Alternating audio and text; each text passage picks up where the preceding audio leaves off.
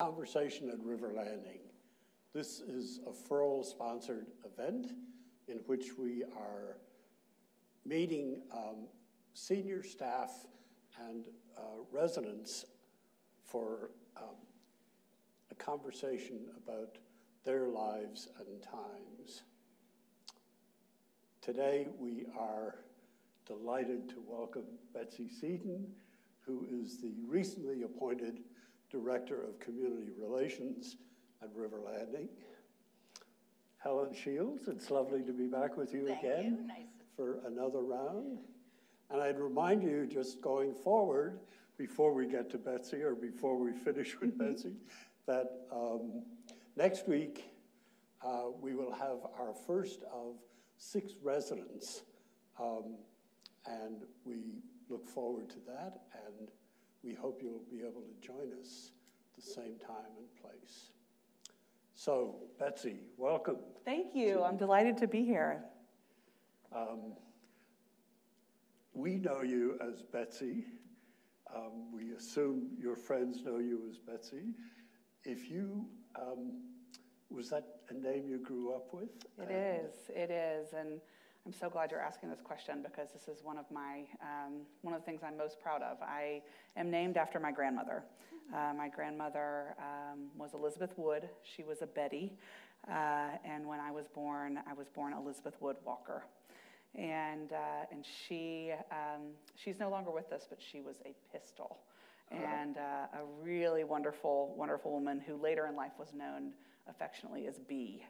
And so I was named Elizabeth Wood Walker, but as soon as I popped out, I was Betsy. I've never been an Elizabeth. I have always been a Betsy, and I love it. I've always loved being Betsy because it's a unique name. There's not many of us, and so if somebody says Betsy in a room, I know I'm pretty sure it's me.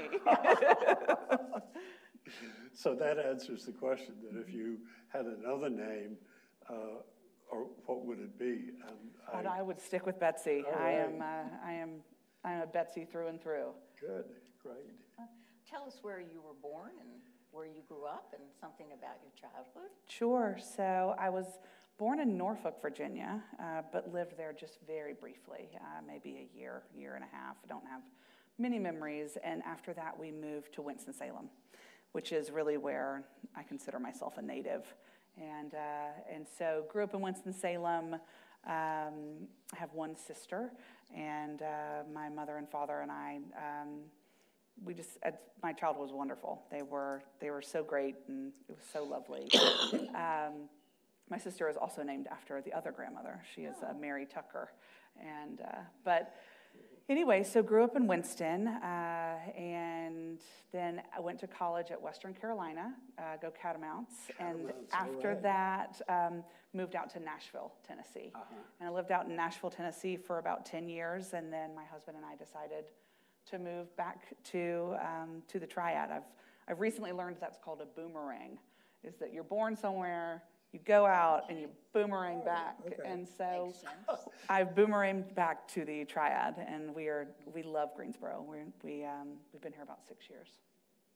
Good. What were you doing in Nashville? So I worked in the music industry, and so music has always been a really important part of my life. From singing and playing piano, I was in band. I was the quintessential music nerd, if you will.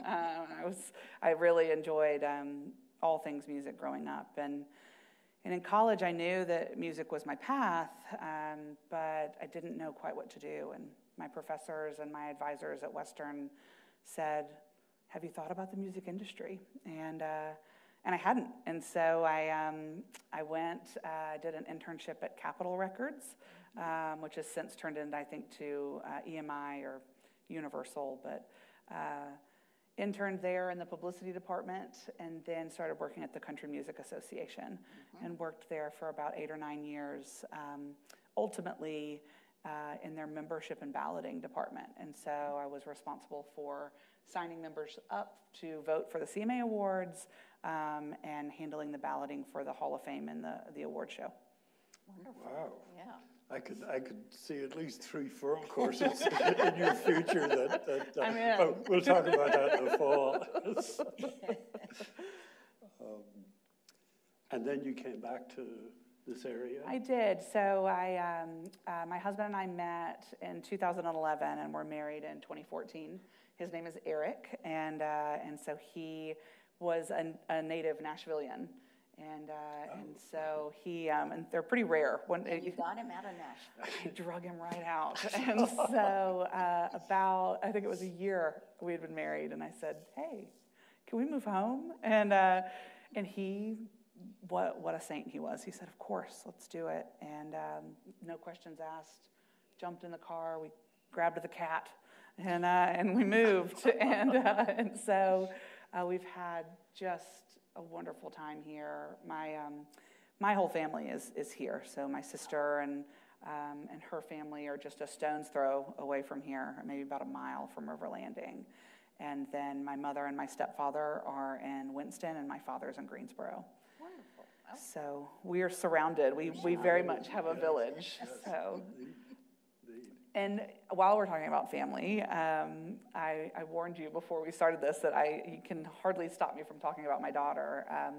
Her name is Eleanor Louise, and she is 10 months old, and is just the light of our lives. And how cool! It's wonderful. It is absolutely wonderful. We wanted and waited and prayed for her for a very long time, and are finally blessed. We're blessed to have her in late May of 2020, my little pandemic baby. And so we're very blessed. Wow. I look forward to the day that I can bring her here and introduce her to all of the residents. Yeah. She would love it. Oh, she'll be adored. The pictures are you all have some great things to look forward to.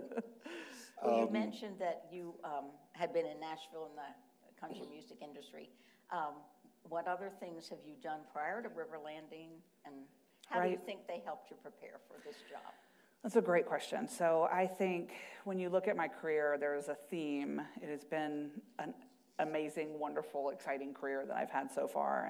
But the theme is building relationships, and it's building trust and having communication. And at CMA, it was working with members and recruiting members and working with groups like that.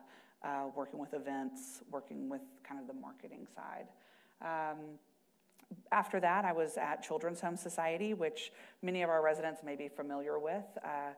CHS is a foster care and adoption agency here in Greensboro, but it's statewide. And my role there was the community engagement director. And so I was responsible for all the corporate sponsorships and events and volunteer programs statewide. And through CHS, I met River Landing.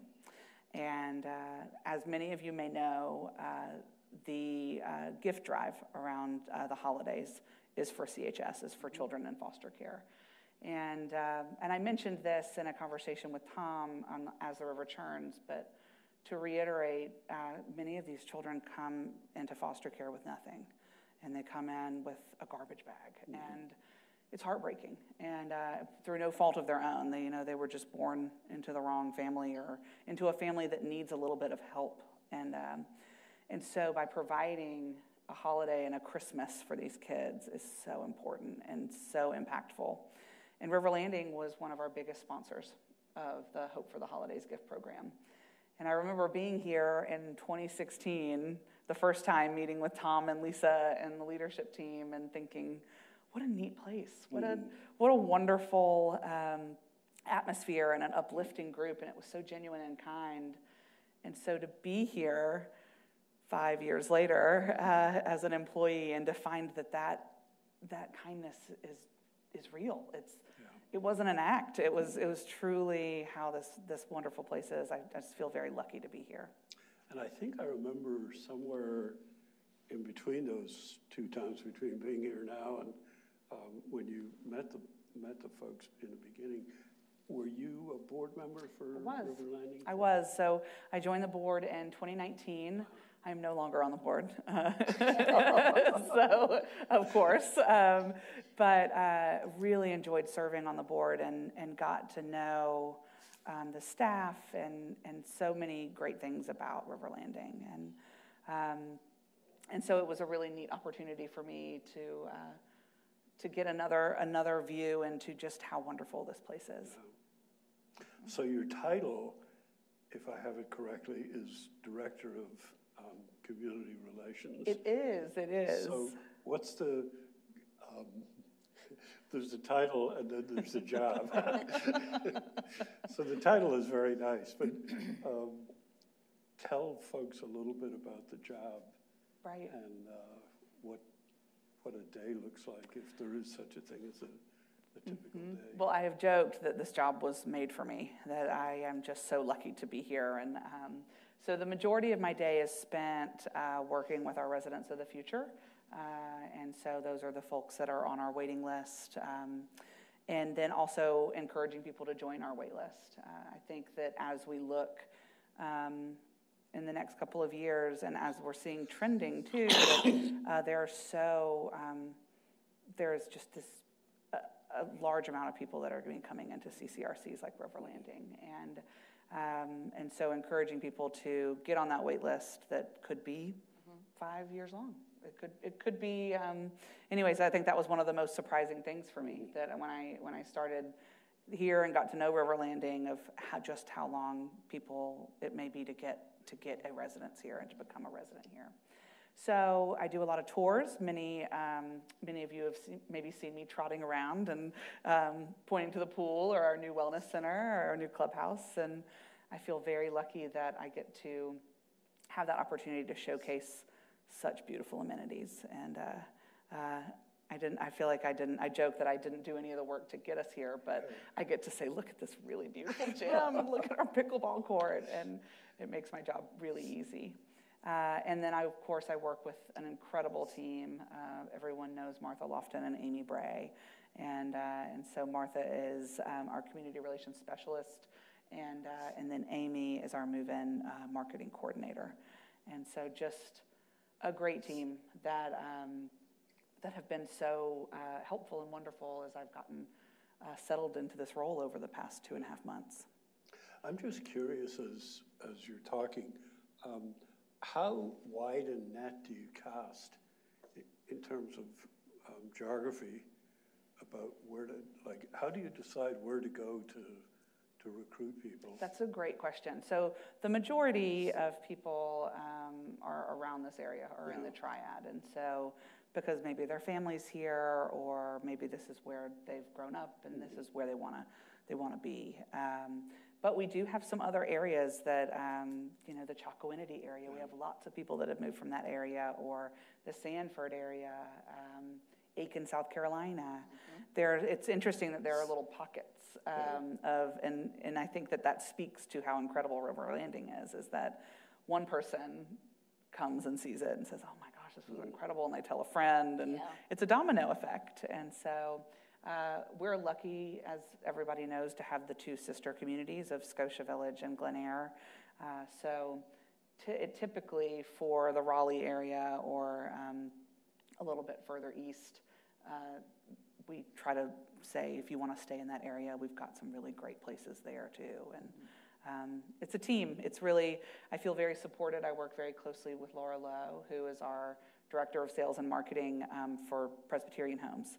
And she really helps with finding those radiuses. And for example, we have some virtual events coming up at the end of the month that we have targeted for Greensboro.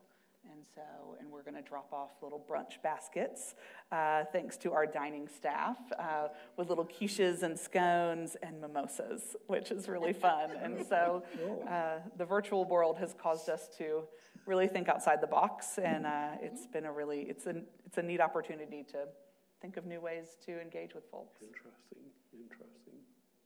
Even though you have not been here for a long while yet, what would be one of your favorite memories of this short time that you've been here?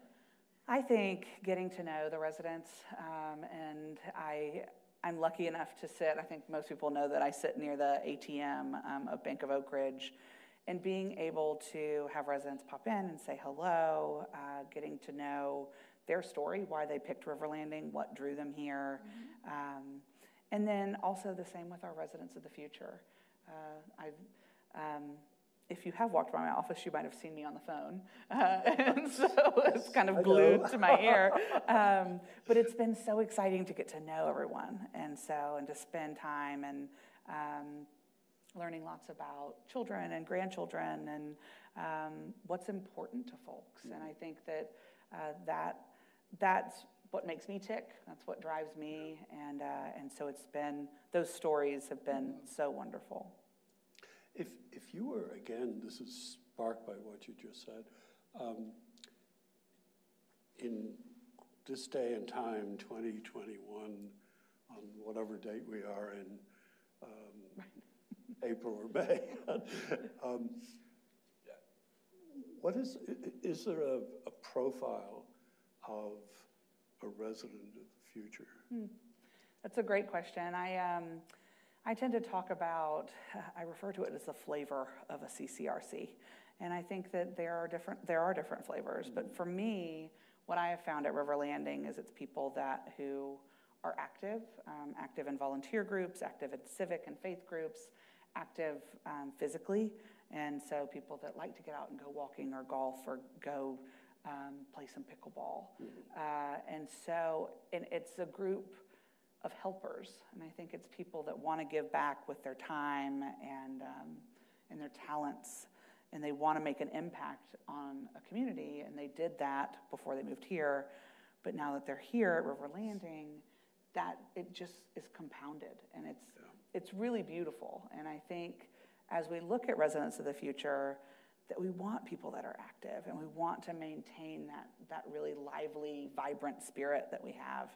And that's how I talk about it. And I think that isn't for everyone, and that's fine. But with River Landing, I think it's important that if you're going to be here, we've got this whole wide array of opportunities. Helen, we were talking about this earlier, that you can't even do it all when it's when everything's up and running.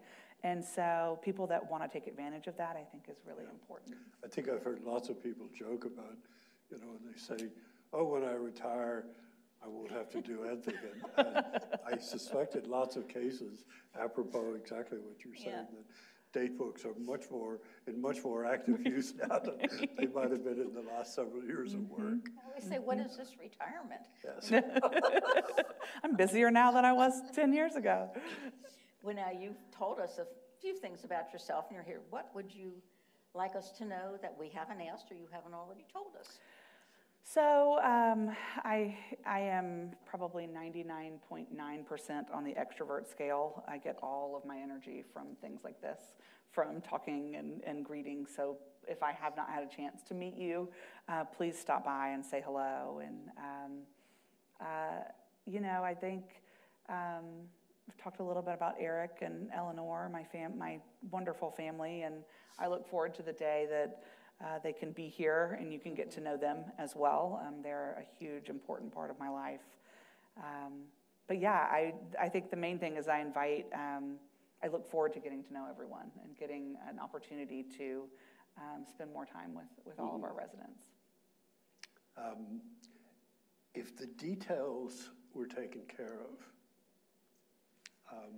who are three people in all of time that you'd like to sit and have a chat with or a meal with, yes, either together or separately? So I have to tell that you sent me some of these questions beforehand, and this is the one that I thought the most about. And it was tough. It was a tough decision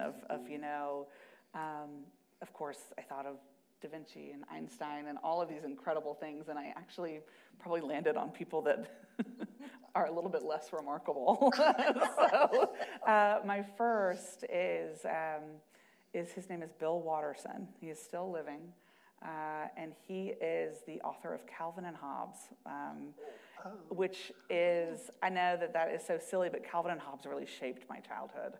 And I think when I met my husband, Eric, our first Christmas together, he bought me the whole, the volume of, bound books of Calvin and Hobbes, and my father said, well, if he isn't the one for you, I don't know who is.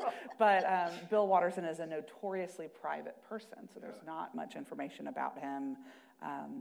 Nobody even knows where he lives. It's a very interesting thing, but that to me would be the first, that I've always wanted to learn more about him and how he created it, and I have so many questions.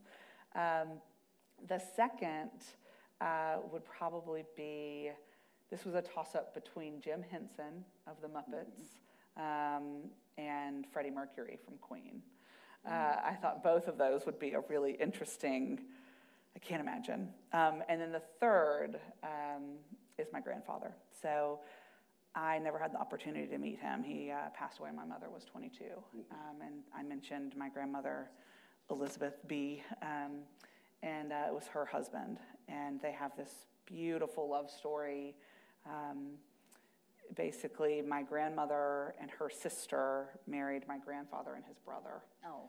And so it creates something called double first cousins. And it sounds a little iffy, you know, but it's all very legal. But anyways, it creates something called double first cousins. So my mother and her cousins were actually closer. They were as close as blood as sisters, basically. Yeah. And so, anyways, I got to know my great uncle, his brother. I knew my great aunt, who was my grandmother's sister, but I never had an opportunity to meet him. His name was John, and so John Wood, and supposedly there is a picture of him very early in his life that he had curly hair. And he is the only person in our family that we think might have created this curly hair. So I'd love to ask him, among other things. Those are my people. Those are who I would have dinner with. Oh, it sounds like it'd be fun. I think it would be a fun dinner party. Yes. I'd love to wait table. Lots of wine, I'm sure. You have mentioned music as being part of your life and growing up, and then, of course, in Nashville. Tell us something about your favorite kind of music, songs, why? Right. What happened during your life that influenced that? So I began playing piano when I was about 8. And when I look back on it, my sister was playing piano. And I just wanted to be everything that my sister was. You know, I think younger siblings are always like that, where I just looked up to her so much. And I wanted to play. And so I ended up playing through, took lessons through high school, and then studied music in college. And so actually took some piano in college too, and then began to sing. Singing has always been something that has been really important to me, singing and playing piano.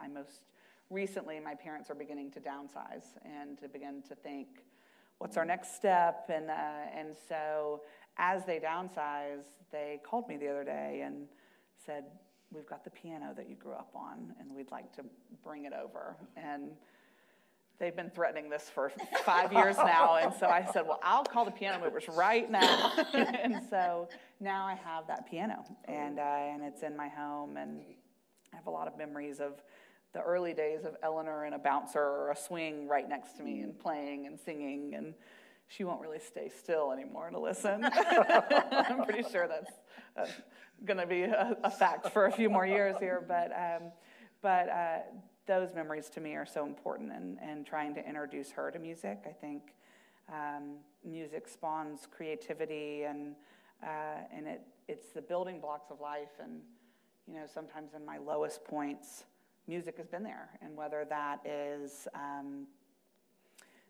was listening to country music or to more rock music in my high school days, or whatever that was, music has always been a staple in my life, of something that can continue to uplift. And I don't really have a necessary genre that I listen to. I tell my husband I just listen to good music, and so anyways, it's my favorite band in the whole world is Ben Folds 5, who is actually from this area. And my husband has noted that all of my favorite music has piano in it, and I think that's something that's important to me. But he is a pianist, and if you haven't checked him out, it's pretty rockin'. I really enjoy it. Yeah. Well, now, did you enjoy country music before you moved to Nashville? So a little bit. I didn't listen to it as frequently, but I kind of peeked into it, I guess, about my senior year in high school. And I kind of stumbled across, it was back when you had the radio, the dial, you know, and I was trying to go to 107.5 or something, and I stumbled across a radio station, and I remember it was George Strait's song, and "Baby, Write This Down" was what was, and I was like, "This is good," and anyways, kind of kept listening to it, and listened to it through college, and then of course, during my time out in Nashville, I feel like that's probably the majority of what I listened to, and it was, there's so many talented people, and I think that was one of the hardest parts of my job out at CMA, was seeing people come in that were so wildly talented and so incredible that just never made it. They never got off the ground, and it is very much about luck and being at the right place at the right time, because there were so many talented folks that just never got the radio play. Whenever you're in Nashville Airport and you watch a plane unload, always somebody with an instrument. Absolutely. Bringing it out, and they're going to make the big time. Well, and now they have venues out at the airport. So they have a Tootsie's out at the airport where there's, we always joked that you could hear live music on Sunday morning, and you could go walk down Broadway, and there'd be 5 bands playing, and there was always live music happening. And here's a question I never thought about, but you're sparking all these wonderful things. But when you hear of Nashville, you hear of country music. What about other kinds of music in Nashville? Yes, there are lots of others. I assume there are others, and maybe all the way from classical to rock music to Appalachian music, of course. It's incredible how much great music comes out there. So there were some notable bands that came out, some rock bands. There was Paramore and Kings of Leon were there out of Nashville. And then, of course, they have incredible classical music scene as well. They just built, I say just, it was probably 10 years ago. Time flies. But they had built an incredible symphony hall called the Schermerhorn. And at the time that it was built, it was the most acoustically perfect building in the United States or in the world, and incredible. And so you could just hear some of the most beautiful, wonderful music. But all kinds, Elvis did so much recording there, and of course they have the Country Music Hall of Fame, but the exhibits there would talk a lot about bluegrass, and just a wide array. It depends on what you're looking for. If you're looking for it, you can find it. Indeed. As you thought about this conversation beforehand, are there things that you thought about saying or that you wanted to say or expected to be asked that haven't come up? Not really. I think that we've covered a lot of really great ground, and I wanted to say how honored I am to be asked to do this, and so this is such a neat opportunity for me, and it's been, I won't say difficult, but it's been a little harder than probably it would be outside of a pandemic, of getting to know everyone.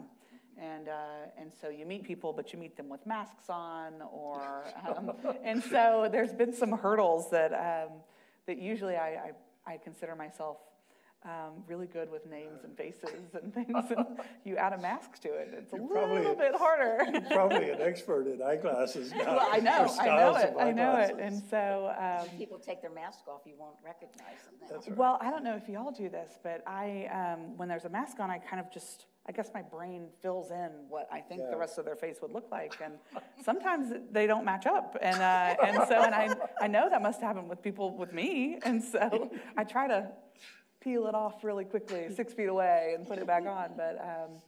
But I think these opportunities for me are so important, and getting to know this community. We were actually just talking about some of the educational aspects. They help me shape how I talk to our residents of the future, how I talk to potential residents of the future, and I think that that's so important. It's very clear to me that I could spend probably a full day talking about all the things that are offered here with Cindy and Brian and all the things that they cultivate and do for our residents. And so if there are things that you or the people that are watching today that want to uplift, or there's things that are really special, let me know. My door is always open. Even if I'm on the phone. Well, I could attest to the fact that the chairs out in the little lobby in front of your office are very comfortable. They are. A little waiting room. Please take a number. No. But those things are so important to me, and especially as I learn really what makes River Landing tick. I think that's really important. So please come by, share anytime, and I look forward to a time where we don't have to wear masks, if that will ever happen. I'm not sure, but a return to normalcy and where we get to know everybody a little bit better. Well, other than the pandemic, because of course that has been, what's been surprising to you here? I think, I talked a little bit about this, but I think the wait time, I think learning the wait list of 5 years or so, and it depends on what type of unit people are looking for. I think that was shocking to me in a way. I think that as we look at the baby boomer generation that's probably coming in and considering a CCRC like River Landing, I think that was really learning that it was double the size of the generation before it is, wow, that is, that could be, there's just going to be a shortage of CCRCs, and I think that especially with such a high-class place like River Landing, that's been surprising to me. I think, other than that, just how genuinely kind that everyone has been. I think you always see the outside and you think, there's no way everybody can be that nice. There's everybody. When is all they're going to come off? But that has been surprising to me, that everyone has just really been helpful and uplifting, and I just feel very blessed and lucky to be here. Could I just go back to the profile thing for a second? Sure. At River Landing and within the trade or the industry in general, is it correct to assume that the entry age of people is going down? That's a great question, and I know that River Landing skews a bit younger, and so I think our average age is 78, and so we tend to, and maybe it's because of the golf course, maybe it's because of the active lifestyle, I'm not sure. As I talk to people on the phone, for some reason the magical age for them is 80, and but then we had a resident recently join us at one of our events. Francis Smith joined us, and he said, "Man, I should have come sooner." He's like, "I'm having a blast." So I think that's the delicate balance of people enjoy their home and enjoy their lives. I also, not sure I've ever asked this before, but is there an age limit? Kind of a 62 is the younger end, but we don't have an age cap. Yeah. I think everybody knows that the majority of our residents come in through independent living, and so that tends to dictate an age, a median age. Yeah. Fascinating. Yeah.